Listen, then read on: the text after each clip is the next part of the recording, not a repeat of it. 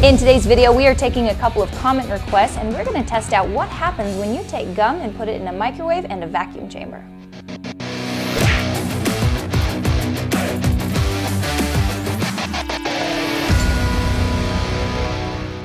Guys, in a previous video, you saw me and Nate chew 1,000 gumballs and stick them in a blender. Well, we still have gum left over, and we've gotten a couple of comment requests to see if there's anything else we can do with it, namely involving a microwave and our vacuum chamber. So we're gonna give it a shot. So to start out, if you saw our last video where we put 1,000 gumballs into this blender, you might remember that Nate and I chewed a lot of gum, and I'm still getting war flashbacks from that. So I'm not gonna be chewing up this gum today. Maybe one or two pieces, but my jaw is still tired from that. So what I'm gonna do is I'm gonna use the blender to pre-chew the gum, and then we're gonna try out a few things with it.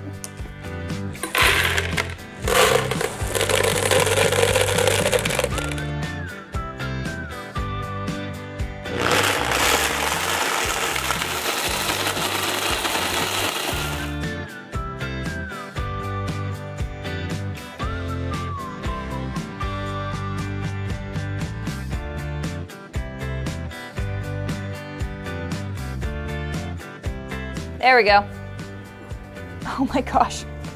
It's so warmed up from the blades, it's actually hot, even through my gloves. I don't know why anyone would ever need pre-chewed gum for anything unless it's like a movie prop, but this is a great way to make pre-chewed gum. Let's start with that.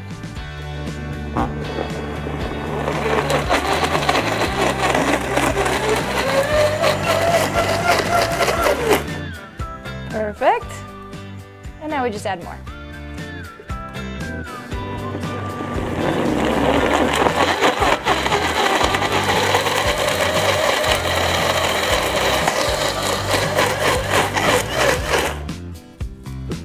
Now last time we did this, we had so much gum in the blender that it gummed up the blades. That's kind of what I'm going for again.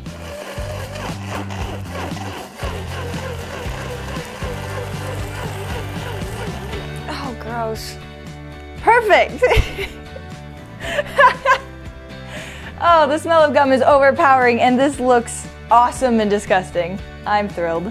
An entire blender of pre-chewed gum. Alright, so the first part I find hilarious is you guys saw how big that pile of gum powder was, and now that's what we're reduced to. Yes, there is still some gum left in the blender that we couldn't scrape off, but we took that down to 1/4 of its size.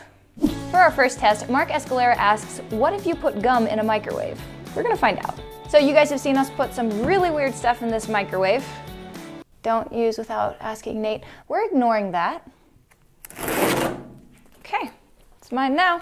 We've drilled a hole in the back of this microwave so that we can see what's going on in there without having to go through the mesh. So we're gonna go ahead and put our gum in the microwave and then start filming. So I'm not gonna start directly with the chewed gum. I actually just wanna throw some gumballs in here first to see what happens.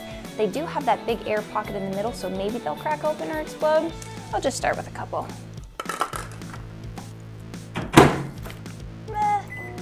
I doubt it's gonna need that much time, but we'll find out.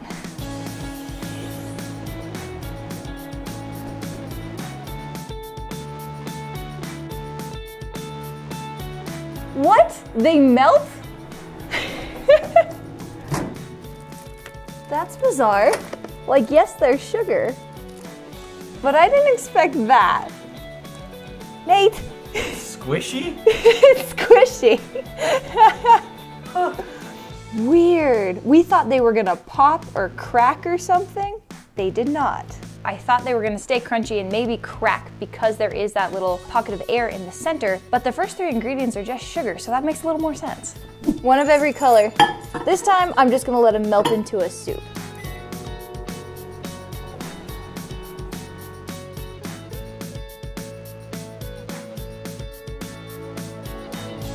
Melting a lot faster this time.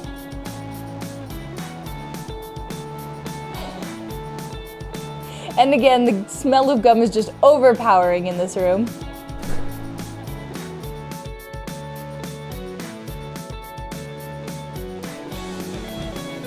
It's starting to smell really bad. Well, interesting. I'm not sure if it was the placement, but some of them are just completely melted. This is what gumballs look like in a microwave. It's actually really good.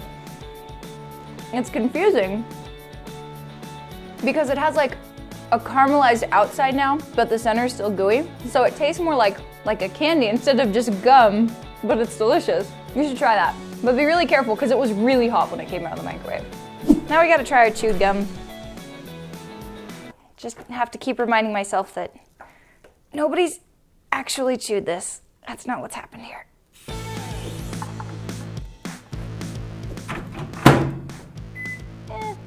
Why not?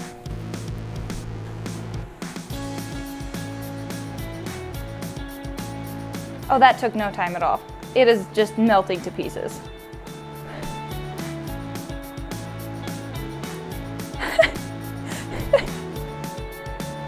Oh, nope, save the microwave.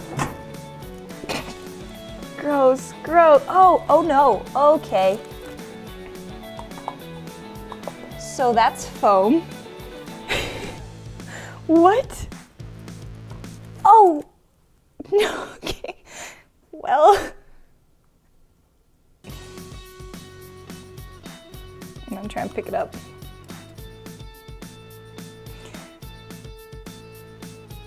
I think this is a really good point of why I shouldn't be left unsupervised. Marc Escalara, you wanted to know what would happen if you put bubblegum in a microwave. It makes a huge mess. Now we know. Our next comment request comes from Rika Doreen Marzan, who says, put bubblegum in a vacuum chamber. Ha ha ha. So we're gonna.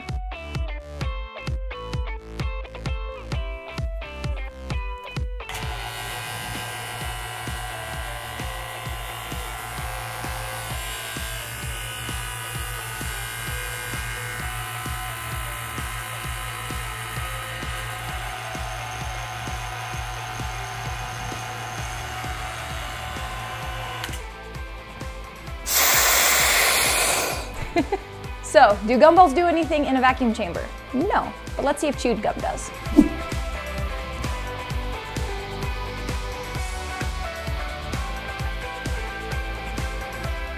I've gone through more gloves today than I have in so many episodes.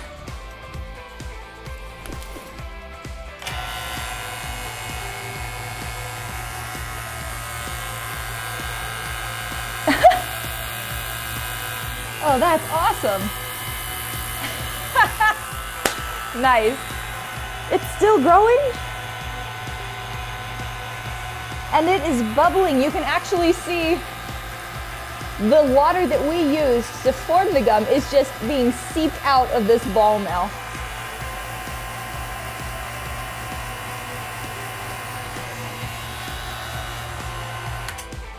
Let's see what happens when we break this seal.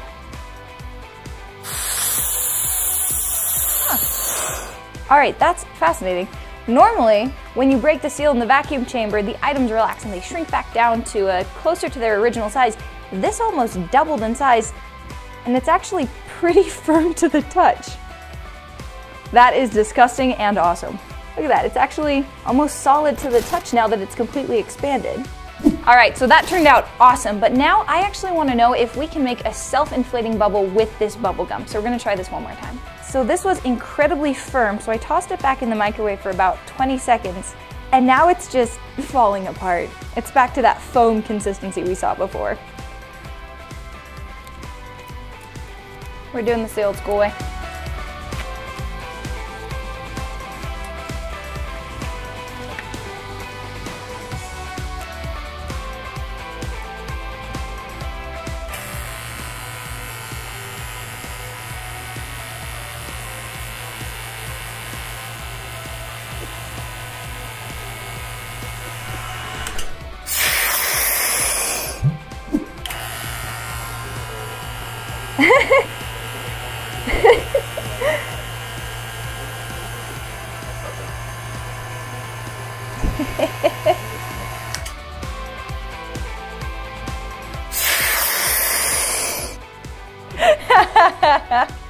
Awesome. Marc, Rika, thank you guys so much for your suggestions. I'm gonna be cleaning gum off this counter for weeks. Guys, that's not all. We've always got more for you to see. This box up here at the top will take you to our latest video. That box at the bottom is what YouTube thinks you should be watching next. Hit this bomb in the middle to subscribe to the club. Don't forget to ring that bell so you never miss out on the fun, and we'll see you in the next one. Talk to you then.